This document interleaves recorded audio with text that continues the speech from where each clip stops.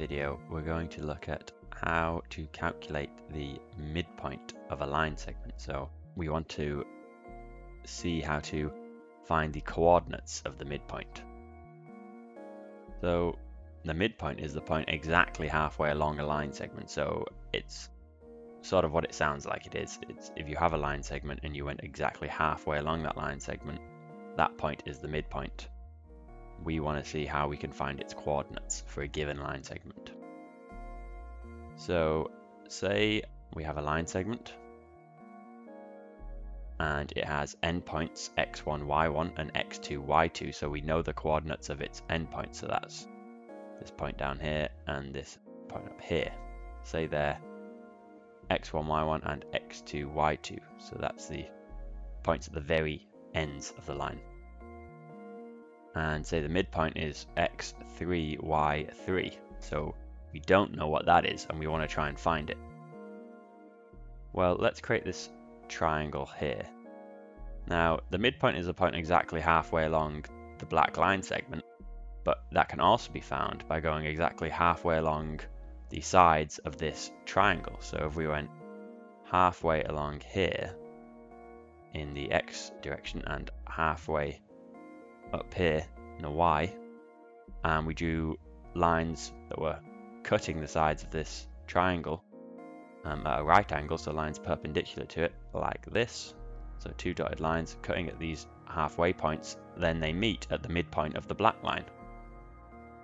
So that might seem a little complicated, so just try to make sure you follow what I've done there. So we've drawn this right angled triangle, we've gone halfway along each side, and then we've drawn these dotted lines cutting the sides of the triangle at right angles. Where they meet on the black line, that's the midpoint.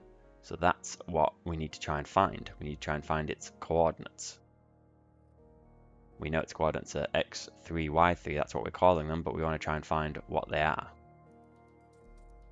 Well, what do we know? So this point down here, we know it has x coordinate x1. And this point here, this corner of the triangle down here, it has x coordinate x2 because it's in line with the point above it, x2, y2. So its x coordinate is x2. And then this point here, halfway between them, has x coordinate x3 because it's in line with the midpoint. But we know that this point here is exactly halfway between these other 2 points. So to find it, that's the same. If it's exactly halfway between, it's the same as saying it's the average of the 2 of them. So to find it, all we have to do is add the 2 of them up and divide by 2. So x3 equals x1 plus x2 divided by 2. So this is generally how you would find a number halfway between 2 other numbers, is you add them up and you divide by 2. And then similarly, we can make the same argument to say that y3 is y1 plus y2 divided by 2. So you don't necessarily need to remember this derivation. The important thing is this result we have here.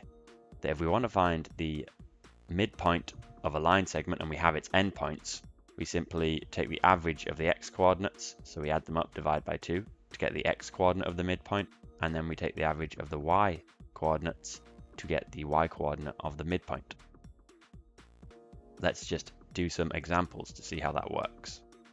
We'll start by just stating this result at the top for reference. So if line has endpoints x1, y1 and x2, y2, then midpoint is given by x1 plus x2 over 2, y1 plus y2 over 2. So that is the coordinates of the midpoint. So we'll do an example.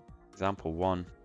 Find the midpoint of the line segment with endpoints 2, 2 and 7, 6. So we can draw this line segment since we know its endpoint. So it's starting here at 2, 2 and it's going up to 7, 6. You can label those here. Now the solution, it's very straightforward because we have this formula. So we just use the formula. So we plug in and we get that the midpoint has coordinates 2 plus 7 over 2 because I've just taken my x coordinates from my 2 endpoints, they're 2 and 7.